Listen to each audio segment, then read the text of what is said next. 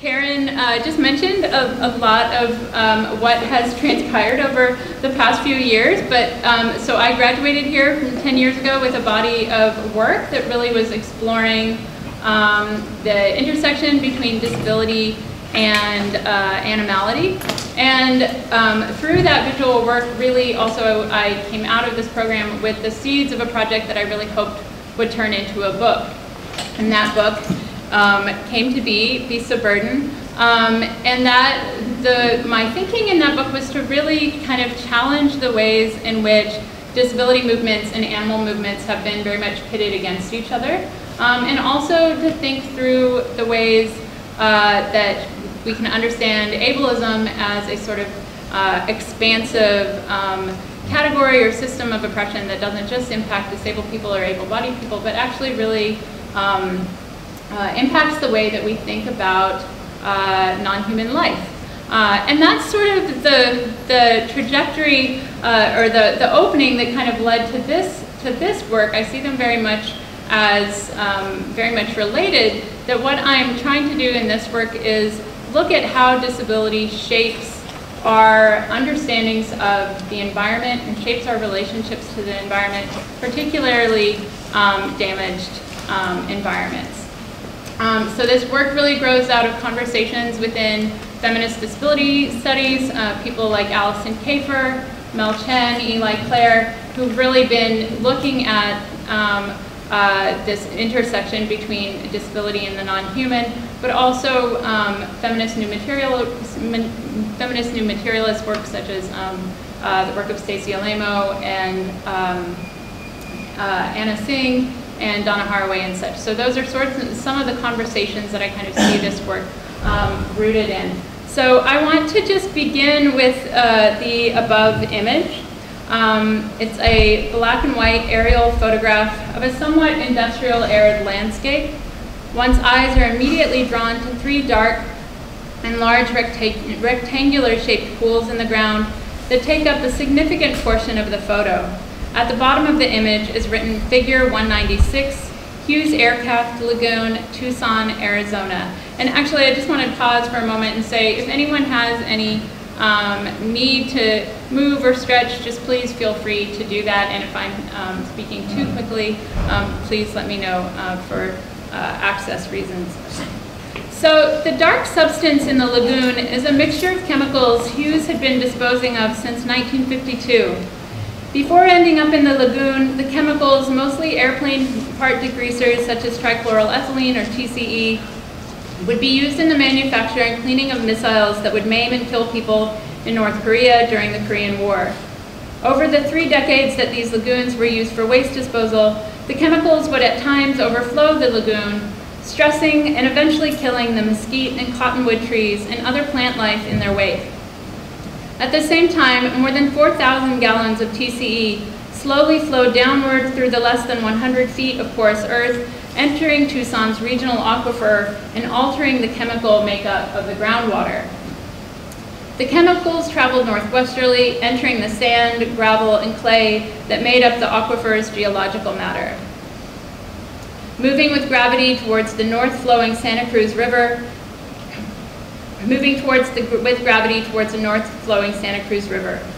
However, before the contaminants could reach the surface and enter the above-ground water, they reached the municipal and private wells, where they were pulled up and distributed across Tucson's largely Mexican-American south side and portions of the Tohono O'odham Nation.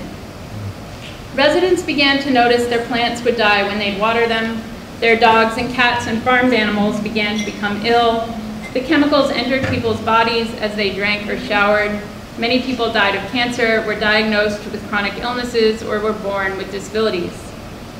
As alarm grew, Hughes spokespeople and the Pima County Health Department declared people were sick not because of pollution, but because they were, quote, genetically disadvantaged, suggesting that they were predisposed to illness.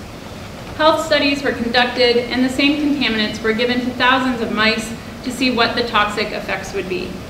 When the contamination became undeniable, multi-million-dollar treatment facilities were built to treat the groundwater.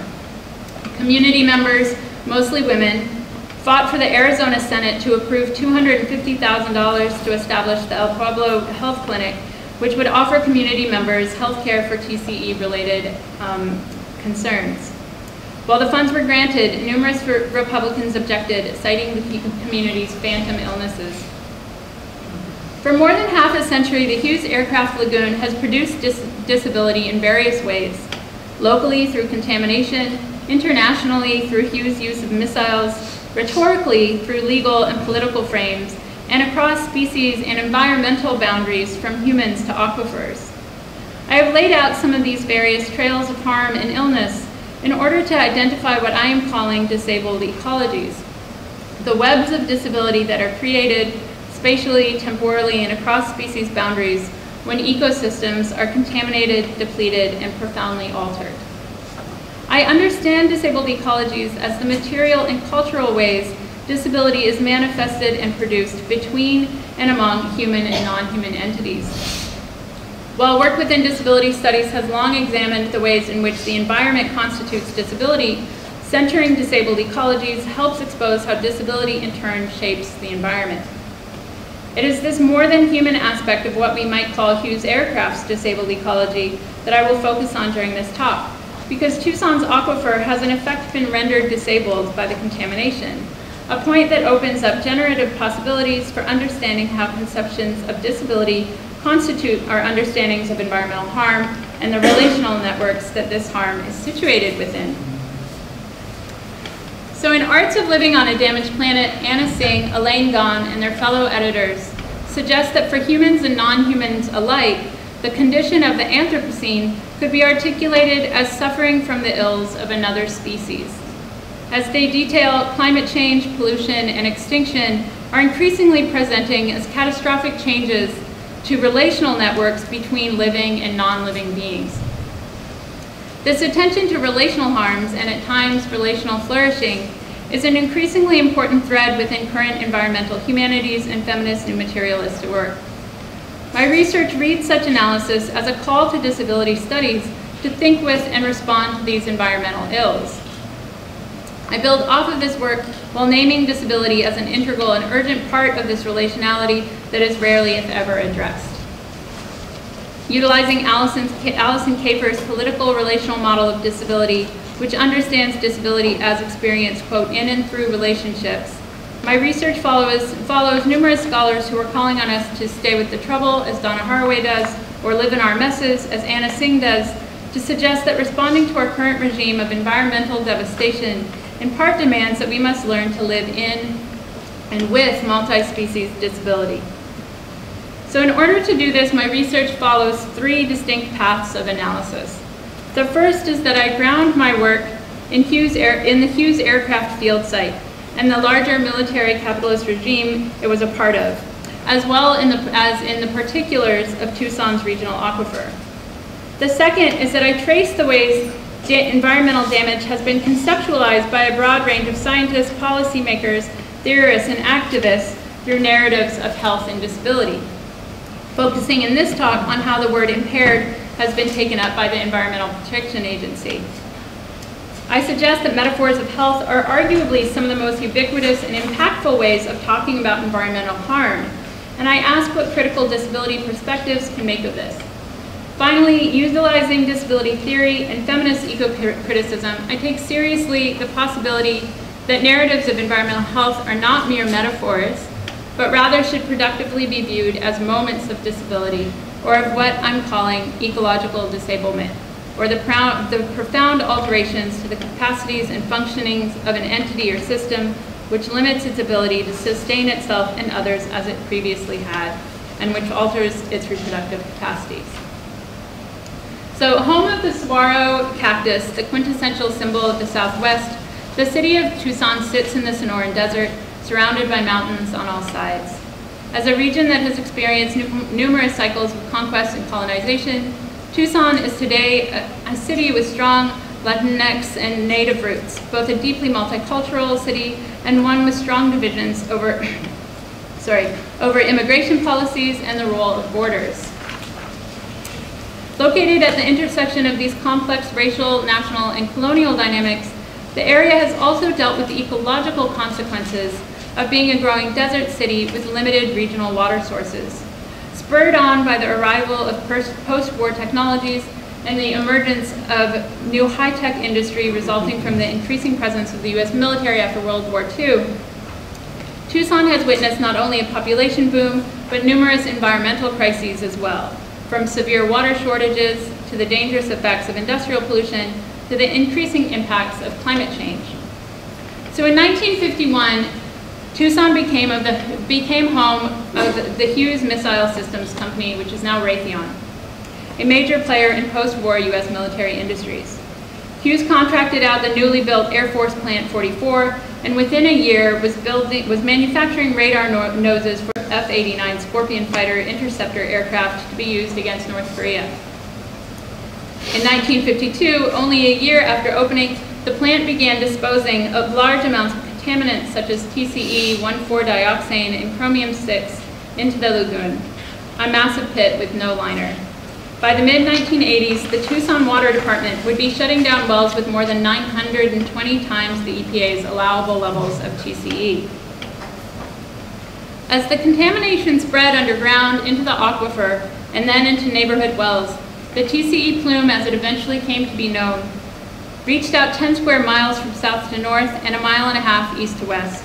While many of those living in the area had been there for generations, many more had just relocated after one of the oldest and most vibrant Mexican-American neighborhoods in Tucson, La Calle, had been demolished in a racist downtown revitalization plan.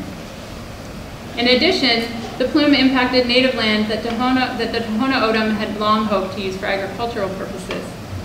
So a typical case of environmental racism and native dispossession through contamination, the impacts of the pollution on residents went unacknowledged for nearly 30 years, even after the area became registered as a Superfund site in 1981. Instead, communities on the south side endured years of racist and classist accusations that their congenital disabilities and cancers were their own fault, again for being genetically susceptible to illness, but also because of poor, quote, poor reproductive choices or a consequence of diet and lifestyle. As one reporter noted, in the early 80s, residents were told during meetings with city officials that they were getting sick, quote, because of the chilies and beans they ate. And the mostly women organizers were dismissed as, quote, hysterical Hispanic housewives. It was only through a mixture of fierce community organizing, local investigative reporting, and a major litigation against Hughes, the city of Tucson, and numerous other parties that it began to be acknowledged that the alarming rates of cancers and congenital disabilities that the community was experiencing were caused by Air Force contaminated water. So before we go on any further, it is necessary to take you on a detour to introduce everyone to Tucson's aquifer, which, as you will see, I've become completely obsessed with. Because one of the many things that I've found compelling about aquifers is that people from all sorts of walks of life and educational backgrounds don't seem to know what they are. Are they a part of a city's infrastructure? Are they human-made? Are they natural? Are they a mixture of the two? So the above image is in fact a study I made in the early days of this project of a series of oh, slide, thank you. That would help. Thank you, Karen. So this image, not the other one, is in fact a study I made in the early days of this project, part of a series that I'm making of speculative aquifers. So I began this aspect of the project in order to track my own changing perception of what an aquifer is, because I really didn't know what an aquifer was, and I wanted to be able to follow the ways in which I learned about it and how I would imagine it differently. So this is just a very blocky and rough watercolor with lots of blues and grays, and the layout presents the aquifer as resembling a dam or something of some kind. So some sort of combination of industrial or human-made and natural environment. So introducing an aquifer is also a surprisingly challenging task, as unlike many other natural environments, aquifers are rarely given names.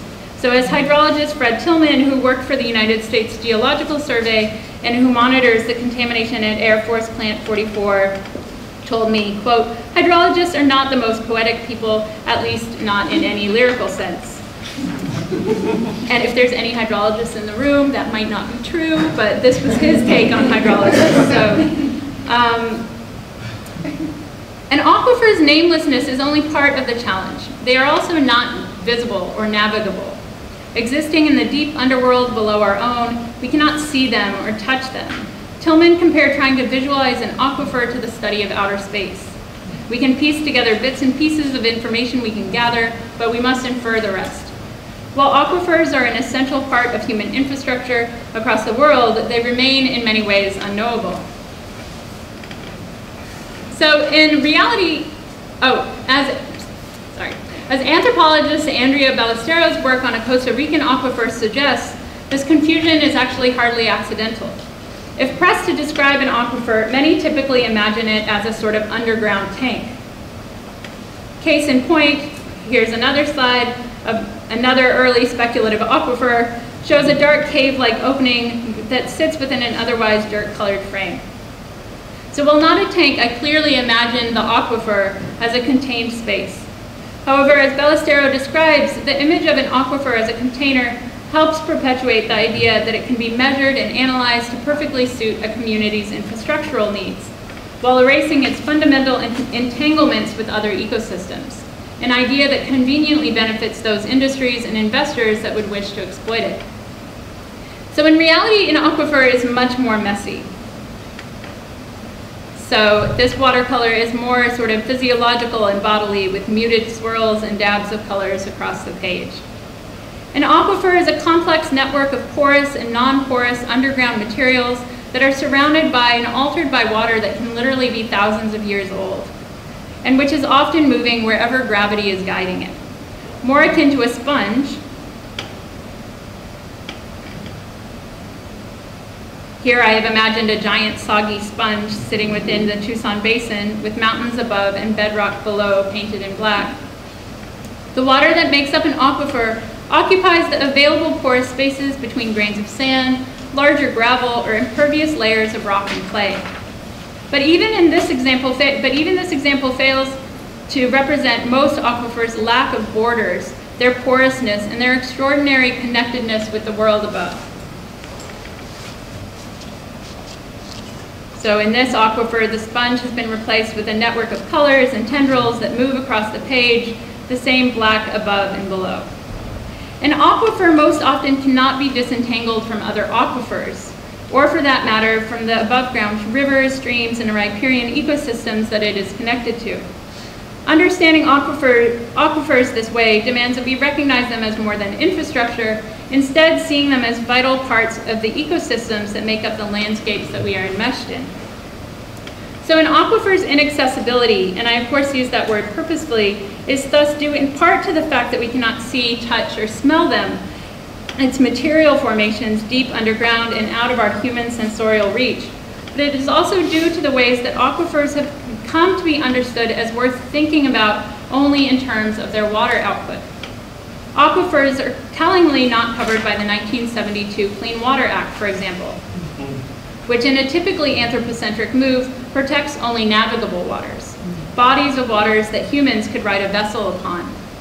Indeed, the only federal environmental law that I have found that attends to aquifers is the Safe Drinking Water Act, but only in as much as it covers the groundwater people drink. The Act does not mention aquifers, instead referring to groundwater wells, highlighting the infrastructural. Aquifers as natural environments or ecosystems remain mostly unprotected under federal laws. While aquifers cannot be seen, continual effort is made to represent them. Surveyors and scientists map and diagram them, trying to render visible something that inherently is not visible. They do this in order to understand everything from which way contamination will likely flow to where the best spot for a well might be. Often aquifers are rendered as simple textbook drawings like the one above. This image shows a layer of earth beneath us that is not saturated with water, the vadostone, the porous layer that is saturated with water, the aquifer, followed by the impermeable layer or bedrock where water cannot pass through. And you can see in a little simple illustration of a well that goes down into the porous rock area that's saturated with groundwater.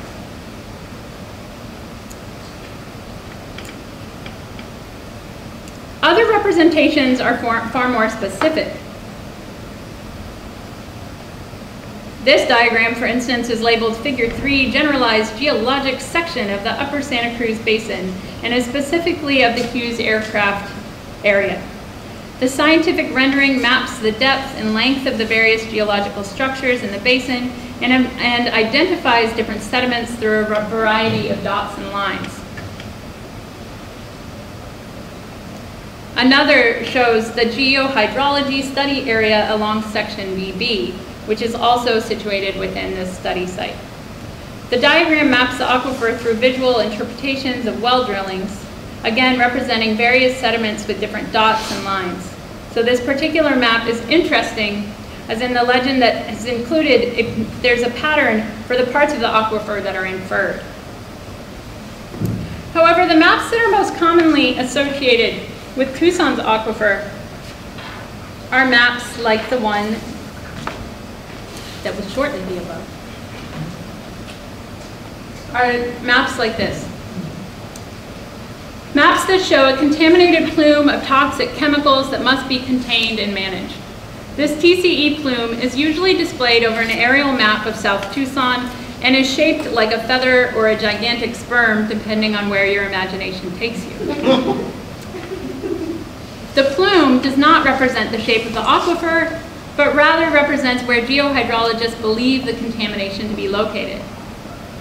These maps also locate the facilities where the groundwater is brought in for treatment, a word that perhaps takes on additional meaning when one considers that in the language of ecological risk assessment, Tucson's groundwater is impaired.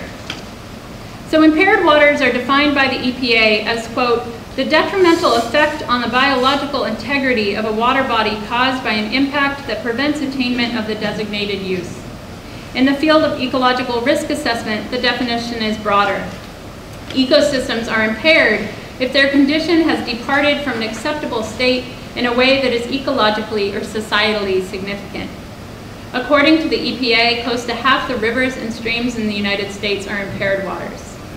However, this number does not include the 1/3 of lakes and ponds, the 2/3 of bays and estuaries that are also impaired. As these impaired waters are largely attended to by the Clean Water Act, these statistics additionally do not cover non-navigable waters such as the nation's aquifers. So the word impaired is of course compelling to me, coming from disability studies, because of its foundational role in developing the field. The social model long ago framed impairment as being the material reality of differing embodiments, with disability being understood as the way impairment is turned into deficiency or obstacle as a consequence of the way that society is organized, socially, politically, and also environmentally. Perhaps because of this early division, impairment has largely been presented as more objective, more biological, and more scientific than disability. And yet, as Michael Ralph has outlined, despite its perceived objectivity and roots in science, the medicalization of the word actually originates in changes to the US life insurance industry that emerged after the abolition of slavery. Deploying a medicalized idea of impairment as a way of attending to different risks associated with freed slaves, impairment became a way of upholding racist hierarchies in defining which lives were conceived as less valuable. So such a history opens up questions of how and why the term impairment came to be used by scientists assessing ecological risk, itself a deeply racialized phenomena, as environmental justice activists have long shown. So work such as Ralph's has challenged the traditional framings of impairment by examining the political and historical processes that have shaped the concept. Similarly, many critiques of the disability impairment divide have emerged over the years, which suggest that the social model fails to engage with how impairments themselves are socially constructed. Yet impairment is still persistently used as a placeholder to name the more material and embodied aspects of disability, and is also routinely used to mark conditions in other contexts or other eras that may be culturally inaccurate or ahistorical to name as disability, but are recognized as being relevant to disability studies or akin to the experience of disability. Thus, the concept of impairment, while no longer being viewed as a pre-social biological fact, does remain elusive. Yet, as my research shows, it is this very flexibility that allows impairment to generatively point to new arenas of engagement for disability studies that may otherwise go unrecognized. So what are critical disability studies scholars and activists to make of impaired waters? Such language could easily be understood as yet another use of the kinds of ableist metaphors that disabled activists have long critiqued, ones that could be situated alongside phrases such as crippled economy or paralyzed by fear. Yet such a framing seems less useful when we consider that the word begins to make an appearance in environmental literature in the 1970s, the same decade that the environmental health movement was forming, a movement that centered the relational dynamics between harmed environments and harmed populations. The 70s also saw environmental scientists beginning to make a case for the scientific basis for what became known as ecosystem health. So in the 1990s, the usefulness of such metaphors was actually hotly debated. Scientists who promoted a frame of ecosystem health were beginning to map out the similarities between diagnostic challenges at the level of the individual and the whole ecosystem. Opponents, on the other hand, argued that health made little sense at a level of organization beyond the individual, an idea widely challenged by the concept of public health, of course, and that unlike individuals, ecosystems have no generalizable or normative optimum state. Interestingly, from a disability studies perspective, those who challenged these critiques often pointed out the social and cultural dimensions of health, explaining, as one piece put on the history put it, that, quote, definitions of health are constantly evolving, and that social context strongly conditions what is considered to be healthy. While definitions of and approaches to ecosystem health are still hotly debated, today a variety of government agencies, scientists, and others work to address ecosystem health. So humanities scholars and environmental activists also deploy the language of health to refer to environmental damage, invoking elaborate disability and illness metaphors to make sense of contamination and depletion, or more ubiquitously in their descriptions of ecosystems as damaged, maimed, scarred, ill, or dying, or increasingly when theorizing the Anthropocene as monsters or mutants. For instance, Anna Singh suggests we must become familiar with the art of living on a damaged planet, which in part means attending to the monsters that have been birthed from it. Bruno Latour points to the mutation of the atmosphere caused by climate change. Outside of academia, Bill McKibben has compared our permanently altered planet to a sick patient whose body is no longer working as it used to, while Naomi Klein has likened our current environmental crisis to reproductive disorders. While ecological metaphors of health are often traced back to conservationist Aldo Leopold, such a genealogy erases indigenous epistemologies that have long understood the environment as kin or as an extension of one's body. Native scholars such as Leanne Simpson, Noelani Goodyear, Kawapua, and Winona LaDuke, for instance, understand nature not as separate from human culture, but as family that can be maimed and made ill. For example, Simpson argues that Native people must form relationships to their ancestral lands, regardless of whether these lands are protected national parks or densely polluted cities. Simpson asks how someone can be close to the land if it is so polluted that it poses a risk. Her answer is simple. If the river is too polluted to swim in or eat from, you can still boat across it. She says, quote, "You do not abandon your mother when she is sick. You do not abandon the land because it is contaminated or encroached upon." So what all of this shows is that a broad spectrum of scientists, policymakers, environmental humanities scholars, and indigenous communities on some level recognize the landscapes we inhabit as increasingly impaired. Thus, one of the interventions of this research is to point to an urgency of bringing this work into conversation with critical disability perspectives. I want to follow and build off of these various ways of thinking with ecological health as a material reality, and take seriously the possibility that processes of ecosystem impairment, illness, and mutation are not mere metaphors, but rather could be generatively understood as part of the disability experience, or what I'm calling ecological disablement. So to explore what ecological disablement might mean, I'd like to return to Tucson's aquifer. My archival research reveals that the term impaired is repeatedly used in the documents from the 1970s that are concerned with the region's dwindling water resources. These references are to impaired groundwater, note not aquifers, groundwater that has been overpumped. So the 1970s were a tumultuous time in Arizona's water policy as decades of exploiting the aquifer from cattle farming, agricultural use, and a growing population had drastically depleted Tucson's aquifer, which at the time was the sole source of drinking water for the area.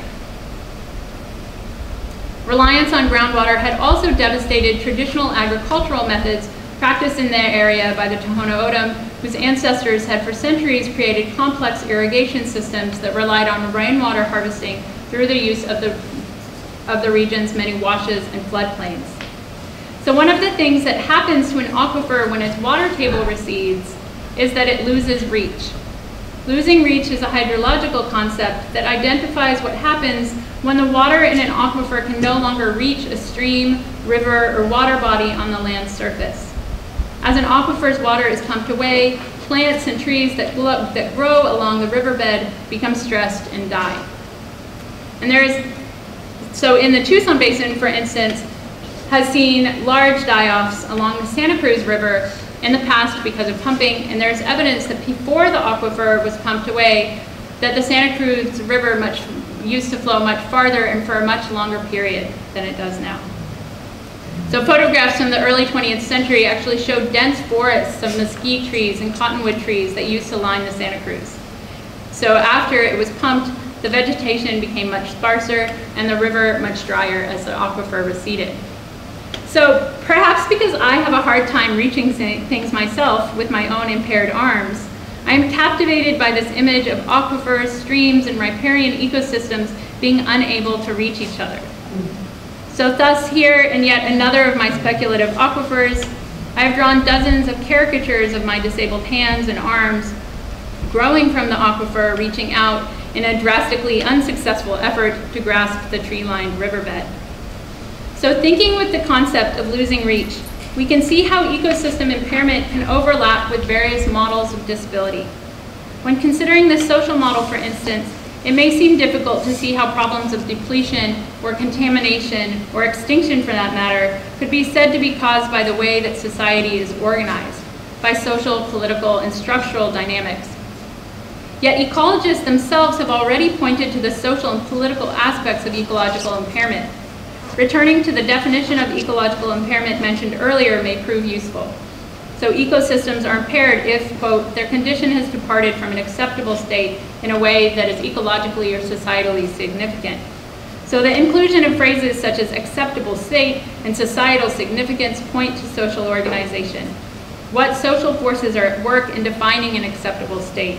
What sorts of things are taken into consideration and what aren't when defining what harmed ecosystems have societal significance? As we have seen when it comes to aquifers, an acceptable state has everything to do with them continuing to be of use to humans. So groundwater is impaired based not on whether it loses reach with other ecosystems, but on when its depletion poses a risk to human consumption needs.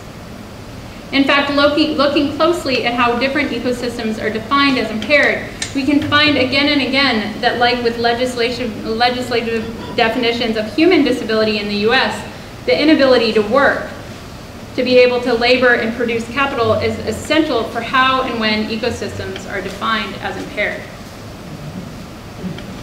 So all of this opens up a variety of questions.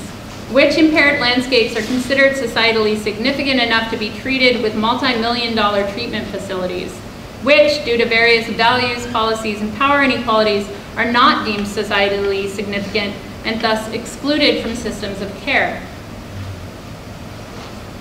and therefore at risk of further harm? So ecologist Glenn Sutter II, the author of the above definition of ecological impairment, argues that an impaired ecosystem needs different support systems than an unimpaired one.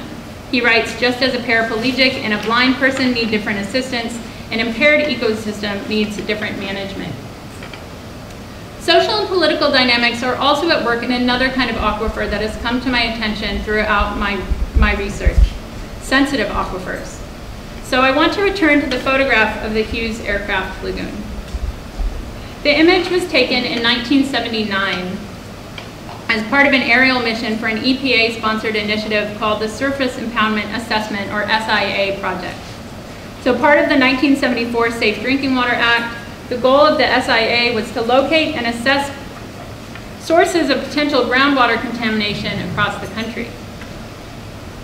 After weeks of searching early last year, I was able to find the contact information for one of the chief hydrologists who have worked on the SIA in the late 1970s for Arizona. James Lemon was in his early 30s when the EPA's SIA investigation began and was working with the Arizona Department of Health Services, an agency that oversaw everything from public health to environmental quality concerns, a situation that was common at the time before the creation of the EPA separated environmental issues from the broader public health issues. Lemon and another young hydrologist, James Engel, were assigned the job of finding and documenting Arizona's groundwater contamination.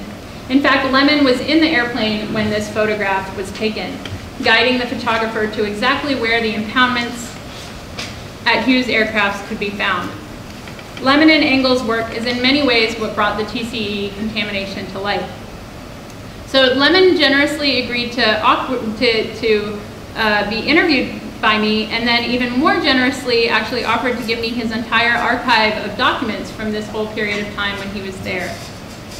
These documents have become one of the central sources of my investigation, in part because they offer insights into the SIA investigation and other parts of the site's history that have really not been told, but also because of the ways that the archive narrates various views on Tucson's aquifer.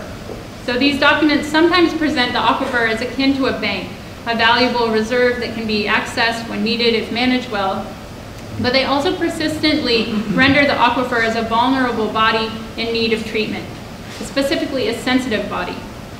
So numerous documents consistently refer to the area's sensitive aquifers. At first I presumed that a sensitive aquifer must be an aquifer that is at risk of overdrafting. But as I learned, a sensitive aquifer is actually an aquifer that lies less than 100 feet below the surface, making it vulnerable to contamination. Hughes Toxic Lagoon sat atop of just such one aquifer area. So the word sensitive is surprisingly lively and certainly feminized. I imagine the geological formations, sediments, and ancient water that make up the aquifer as a sort of 19th century invalid, sensitive to its environment and to external influences.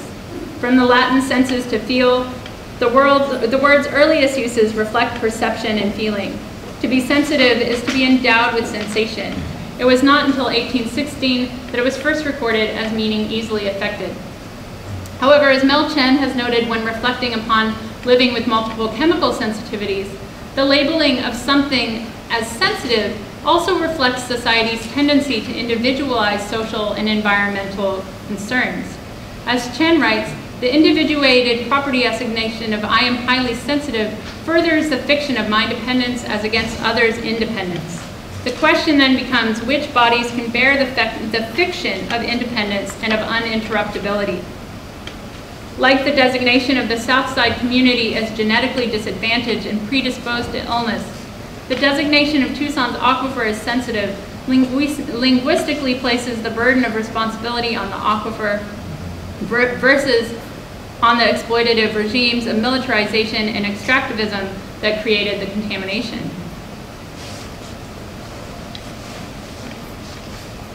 Considering the interruptibility and dependency of bodies and aquifers helps lead us back to relationality, to entanglements, and to the concept of disabled ecologies.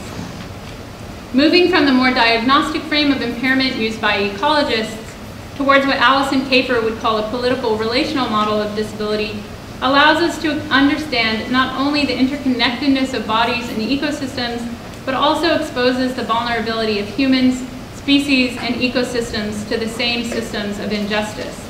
In this case, the military and the racist, settler, colonialist, and anthropocentric systems and perspectives that allowed the South Side to be seen as a dumping ground. I have found throughout about this research that the people who understand these entanglements the best are, of course, those who were impacted by the contamination on the south side. These community members have fought not only for safe water and compensation for the harm they and their community have experienced, but they have fought for the very health of Tucson's aquifer and the broader desert ecosystem. Southsiders are indeed some of the only people I have come across who deeply understand the aquifer and its entanglements. Many residents have worked literally for decades to make sure that it is being treated, even in cases when the clean water is simply pumped back into the aquifer versus being cleaned and served to the public. This is all the more striking when one considers that these same people have had loved ones die, have themselves become chronically ill from drinking the aquifer's water. While residents often do associate Tucson's water with death, the aquifer itself is treated with care and kinship. To return to Leanne Simpson's framing, Southsiders have continued to find ways of being close to the aquifer. So what would happen if politicized disabled communities began doing something similar? If we understood our ill and sick, monstrous and mutant, impaired and disabled landscapes as part of our expansive disability community? Or if we saw our own human disability as an aspect of these larger human and non-human webs of disabled ecologies? By centering communities and ecosystems that have become disabled due to injustice, this research asks us to think through how and when we can recognize the importance of the aesthetic, political, and ontological possibilities of disability while also attending to the violence disability emerges from. Understanding damaged environments as disabled or impaired is certainly complicated, as it risks perpetuating the idea of disability as a negative, as something that should be cured or as a problem to be solved. In another vein, it also risks relativizing environmental harm. One could imagine, for instance, corporate polluters co-opting the idea just as they have conceptions of environmental resiliency or adaptation. Yes, ecosystems are changing, becoming disabled, but what's wrong with that? Isn't disability a natural part of life? They will adapt and be resilient. Yet I believe disability studies and disability communities are uniquely positioned to be able to theorize the potential of bodies, species, and ecosystems to adapt, change, and be resilient without depoliticizing or relativizing such changes and the violence that brings them about. So following disability scholars such as Nirmala Aravelis, I argue that for the radical potentials of disability to be fulfilled, critical disability perspectives must grapple with the injustices that cause disability, human and non. Disability activists, scholars, and artists have long theorized what it means to live with loss, limitation, vulnerability, interdependence, and adaptation. So what kinds of insights can this collective crypt knowledge offer to conversations about how to live with and respond to our current regime of environmental devastation? How can the ingenious ways of living that disabled people have for so long developed be put to use to help think through how to care for, respond to, and indeed create access for our increasingly impaired landscapes? So these are less questions that I want to address myself than conversations that I hope disability communities will take up.